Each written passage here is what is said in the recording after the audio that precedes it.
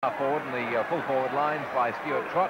Oh, that was Max Urquhart coming hard across play there, skipping a couple. He runs right into Bonnie then. They just avoided a KO clash. The ball is picked up on the half-back line, and Collingwood keep them out this time. Finds Alan Davis, and there's a long hand pass going to Breen. Breen calls for it. He's covered by Urquhart. Urquhart battles him hard and wins the ball. Good play by Urquhart. Minot, hand pass to Stewart. Stewart's kick is scragged because he was tackled. He was off balance. The ball has gone past Theodore, who did well early in play. Cleared out by Urquhart again, I think. The ball is onto the half-forward line, but it's going right back there to where that kick took place. Neil, not O'Neill.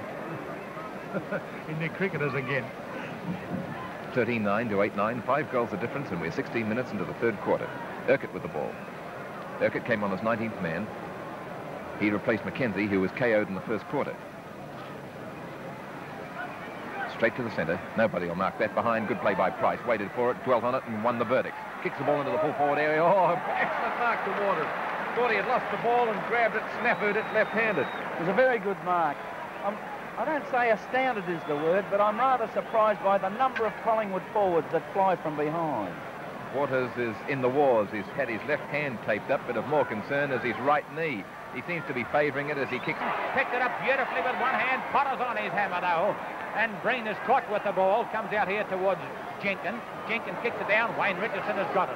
Will hand pass it here across to Urquhart. Urquhart kicks it down towards the half-forward line. Davis is there and Tully. Smith has the bounce. There's nothing between him and eternity but area. He drives it right up into the teeth of goals, where I think a mark has been taken by a Collingwood defender in the person of Urquhart.